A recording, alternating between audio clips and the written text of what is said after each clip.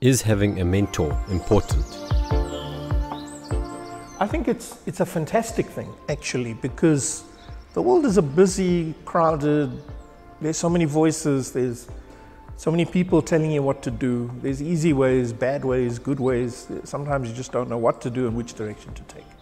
It's often good to have a mentor that can guide you, or not even guide you, just inspire you.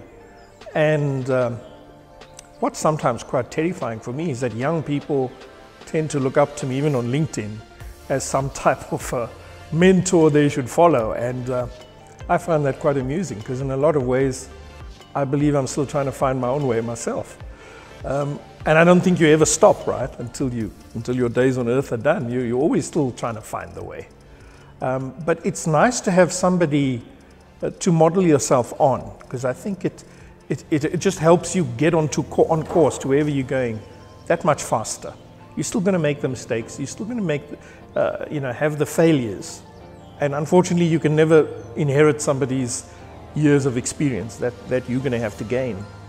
But I think it's very important for young people to have good mentors and the right mentors in life.